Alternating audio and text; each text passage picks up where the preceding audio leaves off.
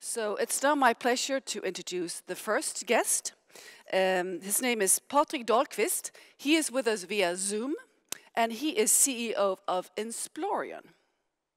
Insplorion is a company that offers battery and air quality sensors and NPS-based research equipment. Let's find out more about what they do.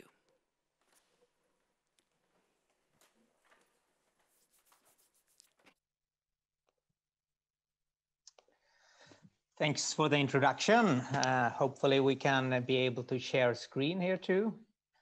But I do get a message that host has disabled participation in screen sharing. Could someone help me with that?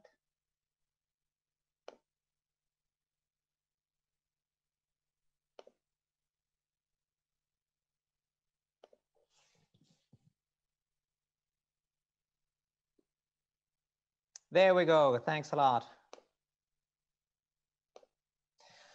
So, thanks for the introduction. I am Patrik Dahlqvist, CEO of Insplorion, where we are developing sensors for cleaner air, accelerate transition to fossil-free energy, and better research for life science and clean tech. It's pretty good timing to be a new sensor technology company. Looking at the mega trends in the world, PVC, for instance, are picking out 5 of them. 2 that are not as directly relevant for us when it comes to a growing population as well as a shifting global power.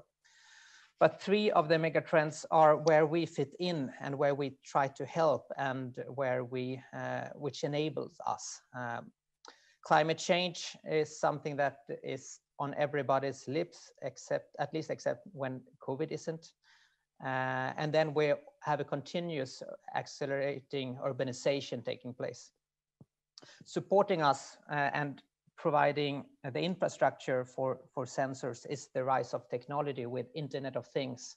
It would not have been at all as easy to come with a cost-effective, efficient sensor technology just 10 years ago. So that is good to keep in mind when looking into why sensors are becoming an interesting topic nowadays. When it comes to problems that we want to help in solve, we are a small startup company, growing fast, but still a fairly small player. But we have high ambitions. We want to help out and support with the big problems here in the world. And 2 of them are related to fossil fuel and usage of fossil fuels. Carbon dioxide and the problems that they give us with an increased global temperature, which can be seen especially in the Arctics, where we have less ice mass. But also it has been easy to track extreme weather, and extreme weather is 5 more times more common now than since the 70s. But what might not be as well known is how fossil fuels also create nitrogen dioxide, which is together with particles is very unhealthy for us. On a global scale, bad air quality kills about almost 9 million, and half of that are related to what happens when burning fossil fuels, and especially in cities. Almost or a little bit more than 4 million people die earlier than what they would if it due to bad air quality. This number, I think, is worth to have a second look at. Looking at our current crisis with the COVID, we are now at about 1 million people who have died earlier due to COVID. But on a yearly basis, there are 4 million just because of air quality is bad in especially the urban areas. But it's not only that it's unhealthy, it bad unhealth also is creating huge costs, especially when it comes to that people can't go to work due to respiratory failures, asthma, and these kind of effects. On a yearly basis, the cost is in the range of 1,200 billions just in Europe. And this is starting to be seen and looked into more and more. And that's why we start to see stronger and stronger regulations about to get better air quality. But to get better air quality and to help in solve other factors, such as improving batteries and improving the new technologies, such as technologies used to adopt to hydrogen for hydrogen cars and so forth. All these systems need to be optimized. And to be able to optimize, you will need to measure. And to measure, you basically need sensors. And there is where we come in as a new technology company. With our air quality sensors, we help to optimize where to do infrastructure developments in cities, but also to help private persons where to do their jogging this morning instead of this park instead of that park. When it comes to batteries, it's a new technology that needs to be optimized, and to do that, we basically provide sensors to support with that. And hydrogen, which is coming as an alternative, especially for long range and long cycle storage. There is an increasing need for safety, and to be able to have safety, you need to measure that you don't basically have leaks. And that's also an area where our technology fits in very well.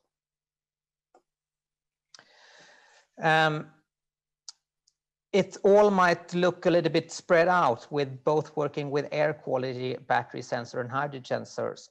And then we also have for almost 10 years been selling this technology as a research instrument. But from the inside, from our side, it actually looks exactly the same. They are all based on the same sensor technology, nanoplasmonic sensing, that we are developing within Insplorion. It's a technology that has 3 patent families to protect it, and it serves as the basis for all applications. Just a few words about what the technology is about. This is the only technology slide, so bear with me. But basically what we have is a platform technology where we are using nanoparticles on a surface or a fiber. These nanoparticles basically work as antennas that enhance an optical signal. So we have a signal enhancer thanks to the nanoparticles. Due to these increase in signal, we can work with low-cost components and still have a very high sensitivity. And this is the platform that we have with all our applications, where our nanoparticles enables us to work with cost-effective components and still have a very high sensitivity. In that way, our platform can become both small, robust, yet sensitive, and we can go in and work with applications where there is a high demand for to detect small volumes, but where we also can work with many sensors at the same place. What we then do is to also coat our sensors and have different materials on top of them, and that is how we get selectivity for different applications. So this part is the same for all our applications, but for air quality and for hydrogen and for battery, the coatings are different. It is, as I mentioned, patented, where the mother patent has been approved in all major markets, and where our gas sensor as well as battery sensor patent are being approved in most, but it's in most major markets. A few more words about air quality. It's air quality is something that you can measure today. For instance, you can look at air quality index on your cell phone, but that is based on high cost research instruments or measurement instruments that are placed a few in each city and often sit in rooftops. And that gives a good average of what problem you have with air quality in the city that day.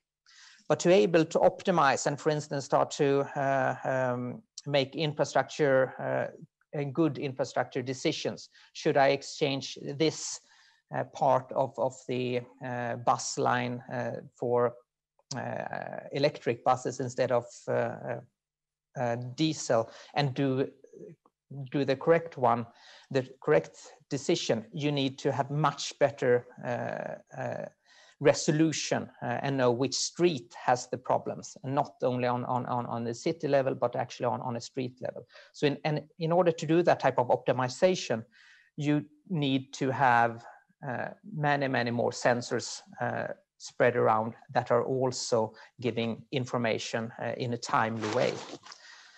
So to be able to measure both these low concentration as well as in many more places in real time, there is a need for new technology. Current sensors do not do that. And that is the reason why we started to develop and focus on nitrogen dioxide with our air quality sensor.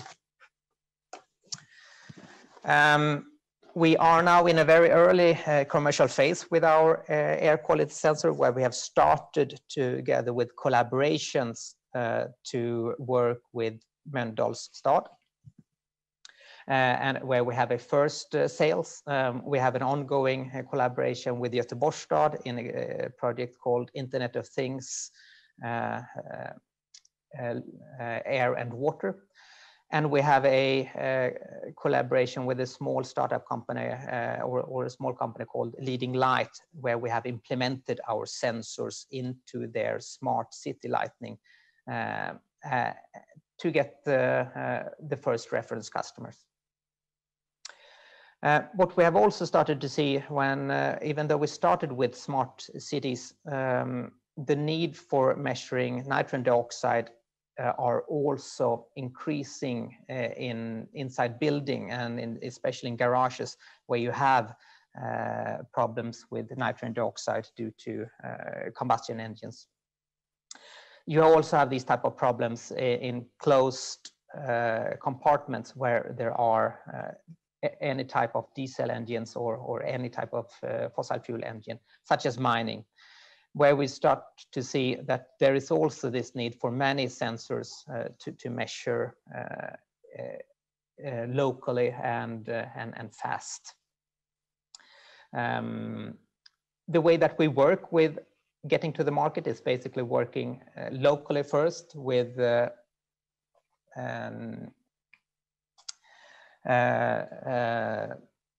references customers in the Nordic countries, and before going to Europe and Asia. It is, as can be expected, a huge market in the numbers of billions when it comes to measurements for air quality, where we of course only have the possibility to grab a small but still significant chunk. A few words about our battery sensor. As you all know, we start to see the transition to a battery-based energy. Electric vehicles are mostly known, but energy storage based on batteries is also picking up speed. But to make this transition to happen faster, batteries need to be more efficient, especially having a better ratio with cost and to energy density. And one way to do this is to make them operate a lot more efficient. This whole project started out with us taking our technology, being a university spin-off from Chalmers in Gothenburg. We, of course, walked over the water and talked to Volvo cars. And they told us about this frustration that they had, that they become more and more dependent on batteries, but still were not able to optimize the batteries. And they basically told us about this problem, that they today need to use pretty large safety margins just not to harm the batteries, and basically set limitations in their control system, their battery management system. We started to look into this and realized that, yeah, it is a big problem. And this frustration is not only with cars, it comes with every battery. We can, for instance, ourselves see it when our cell phone goes from 30% down to 5% for no reason. That is due to that the current sensor technology is not efficient when it comes to measure batteries. And they basically told us that any type of information that can help us run the batteries more efficient is what we need. So we started our battery sensor project, where we basically go inside the battery and are able to bring in to the battery steering information about chemical changes, and then it becomes possible to optimize the batteries in a much more efficient way than previously possible. This is a project, since its batteries are complex and the value chain are complex for batteries, we are working mostly with larger development projects where we have been successful in getting European funding in mainly two major projects. But it's maybe not only the funding that is nice, it's also give the credibility for the technology, but it's mainly the network that we get for the battery industries, where, for instance, the 3Believe project, where we are developing the next automotive battery. It's more than 15 partners involved. Fiat and Volvo are the automotive parts, but the whole battery value chains are involved, so that we basically get access to and get involved with these type of players.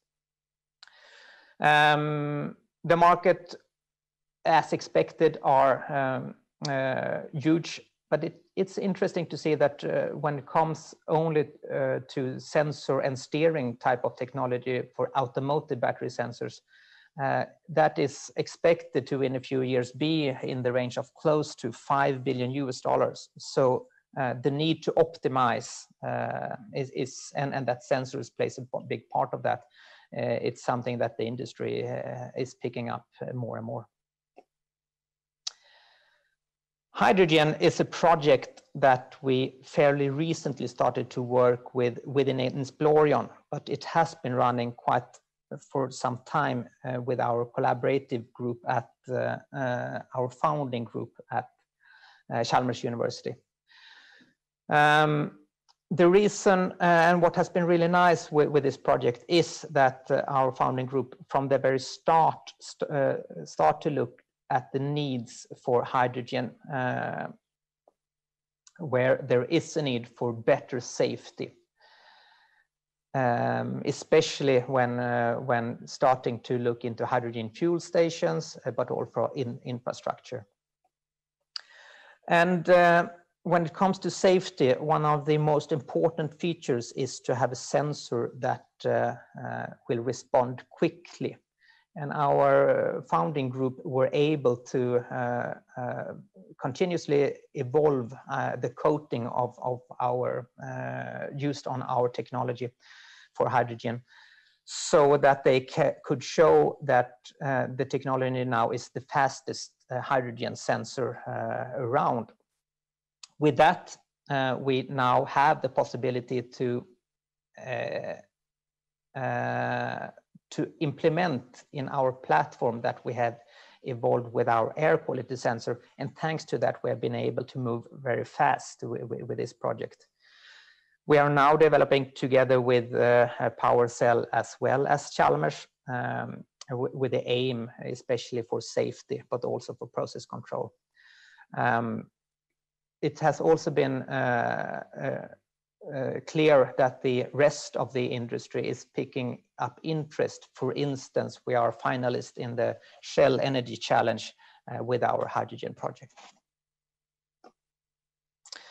A few words on the sales that we are doing now. Except for air quality, the other projects are still in development phase, but we have continuously sold our instrument as a research instrument.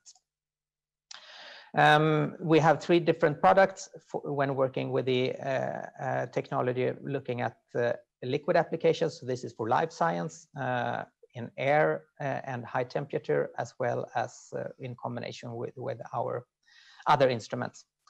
What is nice with selling it as a technology, especially for academia as a research instrument, is that the technology becomes much more and faster established what it can do. There are already more than 90 scientific publications using our technology. So what it can do and how it works is well established now. It's also a way to get our technology out there globally. When selling to academia, one of the benefits is that it's basically where you have strong universities. So basically where you have strong universities, there are research customers using our instruments. And it's also nice in this way that we as a company do not need to focus too much of our efforts on research. We can stay on the development and prototyping and matching our technology with where it makes most need on the market, so that we can make this fit. Where is there an unmet need on the market that our technology can fit with? But for instance, both with battery sensor, especially with both the battery sensor as well as the hydrogen sensor, a lot of the technological verification and development has been done in collaboration with academia. And we can focus on market development and prototyping and patent, and matching it with the market needs. And then we work in a collaborative way with both small and large actors, where we initially take a larger part of the value chain before when we see that we step back because there are other people that are good at mass production. And that is basically how we work with all our applications. That we, for instance, with air quality, we work with a small actor such as leading light just to get market traction, and then we can, for higher volume, work with other actors where the manufacturing can be made with a company such as Little Fuse, where we have an ongoing collaboration. Same with battery and hydrogen. We work with PowerCell as well as Antepowers, which are fairly small players, to develop and get market traction of our technology and learn the market. But then it's other type of larger global players that we see get interested in the technology, and where we can take a step back and it becomes more of a license type of sales for the large volumes.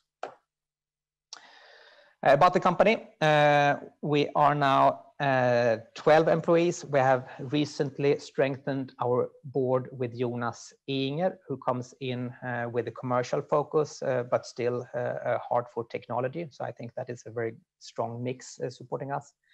We have in the team, we have a good mix with market and sales and business development people, but still have our core knowledge with technology development and product development. And of course, we work strongly with our academic partners at both Chalmers and Uppsala, for instance.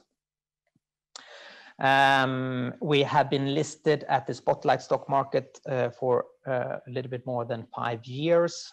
We have a value of about 25 million euros. Definitely more than 2,000 shareholders. I see a little bit different figures on that, and have currently a strong funding since a little bit more than a year ago. So to summarize, we have a innovative sensor platform that are active and where we sell in important areas where we try to help on a global scale for air quality, to make better decisions how to solve air quality problems, for batteries, to get more out of batteries that currently can't be used by measuring inside the cell, and for hydrogen, to solve the problems with safety around hydrogen handling, both inside transportation methods as well as infrastructure. And we have a technology that is verified, and it's becoming more and more verified as we sell it as research instruments. It's patented, and it's a platform that is small, robust, sensitive, yet scalable. And with these areas, research instruments are on the market, has had a continuous sales.